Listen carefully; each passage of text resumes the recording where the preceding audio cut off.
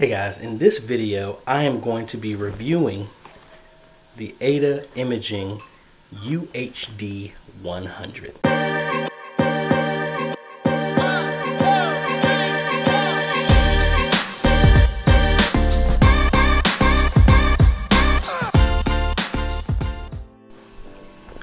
Hey guys, AJ here with another video, and if this is your first time stopping by my channel, thanks for stopping by. And on this channel we focus on tips, training, strategies, reviews, and builds on those things that can help modernize your media ministry. So if you're new here, consider subscribing. So the long-awaited package that I've been waiting for because of nonsense delivery issues finally happened. So I got this. This is for the last camera to be installed for Good Shepherd, the project I've been working on for quite a while. This is the last camera to do, and then the guys are supposed to be finishing the painting tomorrow. But this is one of those things that I kind of recommended, and I guess maybe this is something that I learned over studying and growing and everything like that with doing research on YouTube on how to change and enhance my media ministry. Alright, so let's see what's inside of here. Not too much, but we have the little thank you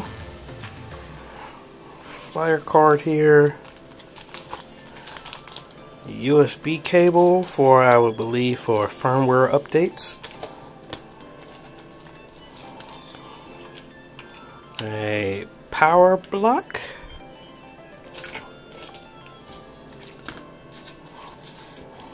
international adapters here, which I won't be using, a little silica that I'm not going to be using. What is this?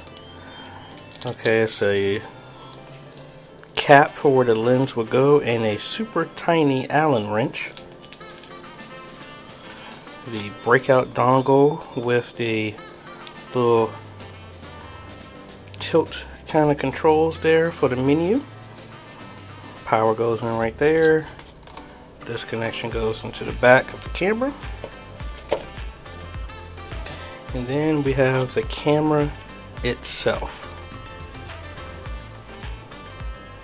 Have a little 1/4 inch mount, I believe. And here's the mount that I'm actually going to put it on, so hopefully that will fit. It's kind of hard to do with one hand, and it does fit. So, and again, I'm using this as a stationary static wide shot for Good Shepherd. So when they're moving the other cameras, this is going to be the wide shot. Now the best thing about this is actually a 4K camera, which we're really not going to use, but because we're actually doing this in 1080p at 5994. But the quality should be super good.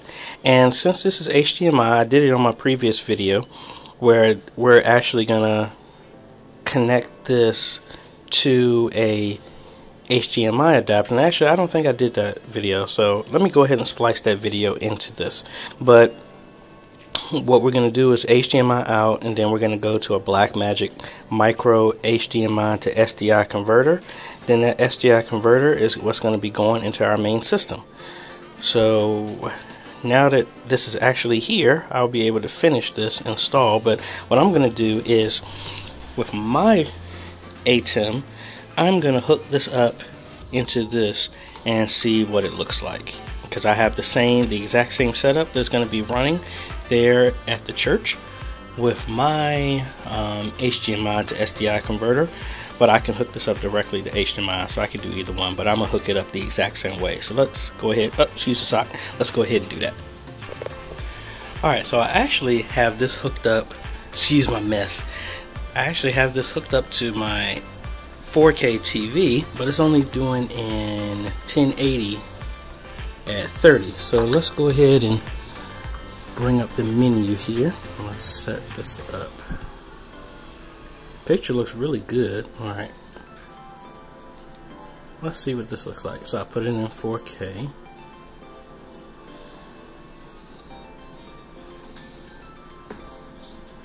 Oh wow, That looks really, really good.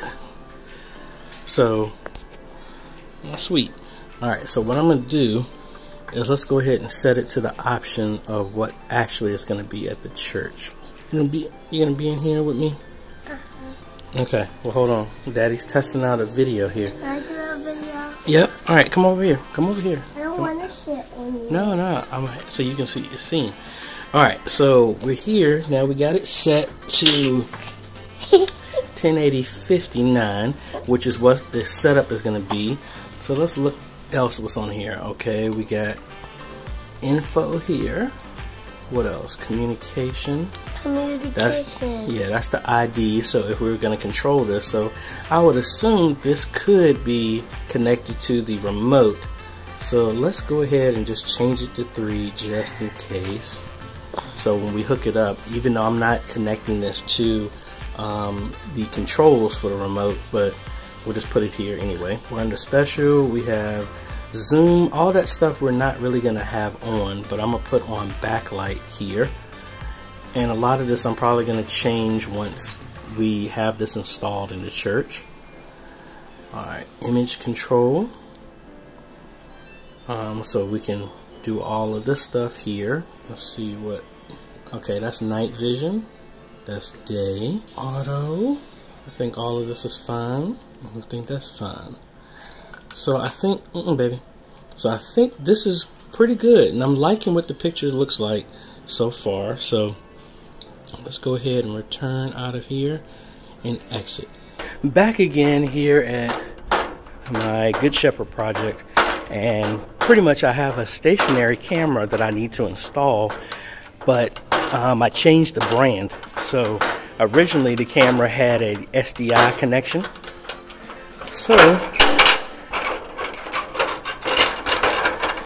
I'm here to rewire it and put a, not rewire it, but to put a different converter keystone on here. So the camera actually is HDMI out, but our entire system is wired for SDI. So I have a Blackmagic HDMI to SDI converter that I'm going to put up here. So the camera is going to be connecting to HDMI instead. So I need to put that keystone up here. And then inside the wall is where I'm going to put the converter, which is going to connect to SDI. Now the camera isn't here yet. It's not going to be here till tomorrow. So that's why I got my Sony AX55 to connect to make sure I get a signal and everything, because it will simulate. The camera I got is actually a 4K camera, but I'm going to downgrade it down to 1080p 5994 to match everything. But this is just a good test to make sure everything is working. Alright, so originally, like I said, I had everything marked here with the projector in the future and the static cam. So I'm going to replace this. All of this is going to go inside the wall, and then instead I'm going to have an HDMI keystone here, coupler, and the HDMI is going to be on the other side connecting to the adapter, which connects directly to the cable there. So I actually can move this cable for the projector. Alright, so the idea was, when we designed this, is to have everything as simple as possible. So when we installed this, originally we were going to install a projector, but they decided to hold off and do that like in a phase 2 along, as well as projector screens. So when wiring everything, I had to make sure that it was as easy as possible, so that when they come back to do the projector, it wouldn't be anything major that needs to be done. So that's why we wired everything already and labeled it, so that they literally just have to mount this.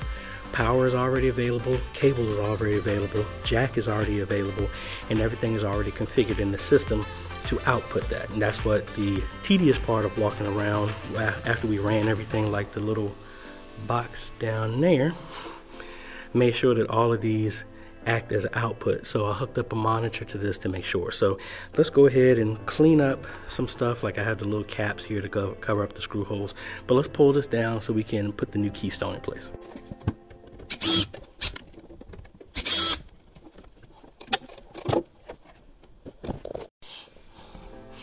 Alright, so as you can see, here's the SDI cable that's routed back to the static camera. So we're going to hook up the HDMI to SDI converter back behind here, set it on one of the secure blocks back here so that it doesn't fall, run some power, and then change out this keystone, which the label is still going to be the same, but we have it here just in case if we ever decide to add another camera. Alright, so like I said, this is the same type of HDMI to SDI converter that we're going to use, and we'll just hook this up, and then here's the HDMI keystone that we're going to put in place for an easy connection for the camera. Alright, real simple and straightforward. Now just hook up this in the back of here and then run an additional HDMI cable to there.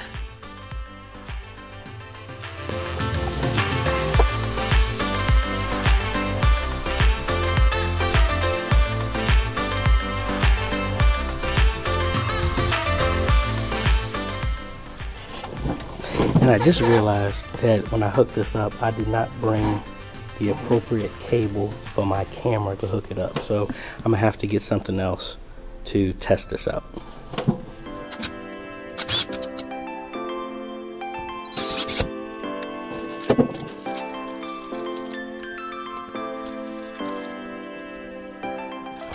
Now the best thing about these adapters is that they just run off of a basic cell phone type of micro USB and plug. So I have a bunch of these old iPad little adapters that I'm just going to place here on the surge protector in here, and then this is what's going to power everything. So right there, so everything that's on the system that's right here, the cameras, is on a delayed switch that goes through the whole system, so I don't have to worry about power staying on because all of this gets shut off once the main system where the ATEM and everything is shut off.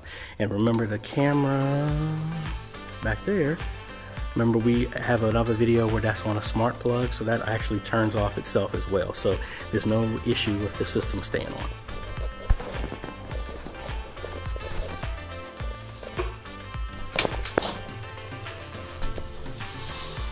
Alright, as you can see, this is a tight fit for me and with the camera. But you can see this is the other side of where everything is coming through. Here is there, and then there's our multi-strip. So just gonna go ahead and plug all this stuff up. Alright, everything is hooked up, and I had to realize I need to leave enough space here in the surge protector so that the camera is actually, power plug is actually going to extend this way. So I need to put it here, and then that gives enough space for the projector, which I'm assuming is like a traditional computer plug, Mullix adapter or whatever they're called. Alright, so let's go ahead and clean this up. Haha, yes, I'm happy. I actually have the extra adapter I had in my camera bag, so I will be able to test this out now, so yay! Alright, I got my camera set up, so now let's go upstairs and make sure that the routing through the video smart hub is correct, and the camera should show up. Alright, so the cable is not right, so I need to go through here through the software and try and reconfigure it, because the other camera is supposed to be showing up right there. Alright, so I kind of jumped the gun and found out everything was actually working. The problem is my 4K camera was set to 4K. That's why image wasn't showing up. So I had to, after jumping around, changing cables and all this other stuff, then it was like, did you check the resolution? I made that change, and now you can see that I have a static shot, and that's pulling from my camera. It's down there on top of the ladder. Alrighty, all done. So this is about the center. So I'm gonna mount the new camera about here, or maybe like right here. But either way, it's gonna be, actually this is more center. So let me go ahead and mark that right there. So this will be the goal for tomorrow, or most likely Thursday, and then all the cameras in here will be all done. Alright, so the first thing, like I said, we already got our power block that we're going to run here, and all of this is going to be hidden inside here. Let's go ahead and connect this and run the wires, and everything else is already set up. So all we have to do is mount the mount here on the wall, and that's it. I'm gonna come up here and get some zip ties to clean all this up. So these are all the cables, there's some extra, and there's the mounts running through. Everything is plugged in, and there's the HDMI to SDI adapter that's going through the HDMI keystone right there. Alright, so there's the cable hanging out there, and now we just got to center where we're at, which is going to be probably right above this camera, if not in between, and then that's where I'm going to mount this. Alright, got everything there, and we got the mount there, and it actually comes with an additional extension, so I'm probably going to add the extension on here at the end, and I think I got enough cable, HDMI cable, to be able to reach that distance. Alright, everything is hooked up. I'm going to zip tie that down. Now all I got to do is just power everything on and then make some final adjustments to the shot. And we're looking good. It automatically came up. So I might want to pan it over just a little bit, and this might be one of those times where we might change the lens, but I think that's good for a shot. Now might want to do a little tweaking just to match the color, but I think for the most part we're good. There's our static shot and preview, and here is the other AIDA Imaging PTZ camera. So I want to just kind of match the colors, and I'll tweak that, but I think this is a good success. We ran all the cables that know how we identified everything, and the smart switch down here, the smart video hub down here was laid out properly, so we didn't have to reinvent the wheel. So everything is in place. The pulpit iPad is off right now, so that's why this image is not showing up, and the Worship Extreme computer that's behind me is not turned on, but this would have shown up. But let's go ahead and turn that on just to make sure everything is good. Alright, we got everything running. We got our back PTZ, our front, we have our static shot. iPad is still off because I didn't bring my iPad with me to hook it up. That's the two outputs from the Hyper Deck.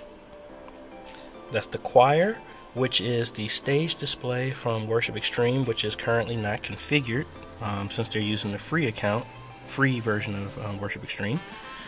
Here's Worship Extreme pushing out just a scripture that I think they had from last Sunday, and that's everything. So really happy with how this turned out. Just confirming that the remotes and everything are moving like they're supposed to. And let's see how good of an image we can get in here. We're getting our image from here, which is good too. And let's bring up our back camera. Our front camera. Let's switch that over. Alright, so let's see if we can, again, this is an AIDA Imaging camera as well too, which I'm really happy with the quality and the performance of this camera. Let's see if I can zoom in and see me. Zoom out a little bit.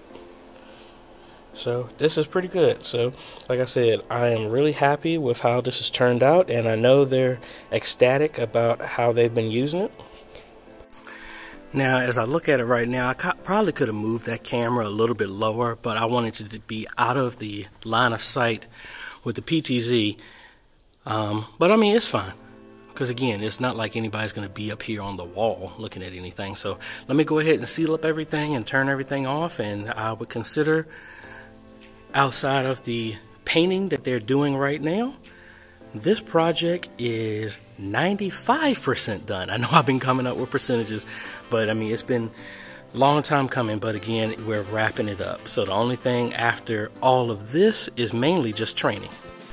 Alright guys, so I hope y'all like this. I was pretty much just walking through just little sections of what I'm doing here in this church installed that really didn't have anything here, and we're going from an entirely Wi-Fi network overhaul that was done here, as well as installing 2 PTZ cameras, a stationary camera, Worship Extreme, presentation software, a full Blackmagic ATEM video distribution throughout the entire church, as well as live streaming. So it's the whole kit and caboodle. So I will be doing a full tour once everything is painted and the training is done. But I hope y'all like this. If you do, I would really appreciate a like. Make sure you consider subscribing to this channel, and make sure you hit that bell notification. That way you don't miss out on any new videos. This is AJ, and we will see you on the next video. Later.